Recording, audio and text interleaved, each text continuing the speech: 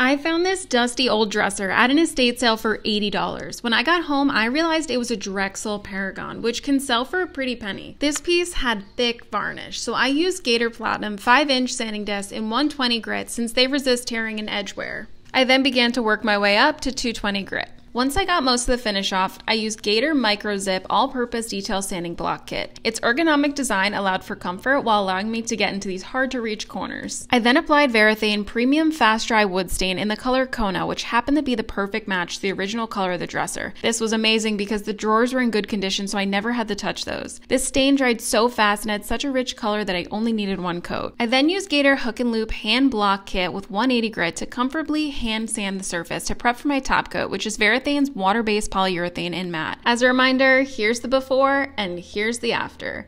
This piece was brought back to its original condition and now has a beautiful crystal clear matte finish. This only took me a few hours thanks to Gator's quality sanding products and Varathane's fast-drying stain and polyurethane. I'm obsessed with this one. Now, how much should I sell it for? Let me know in the comments.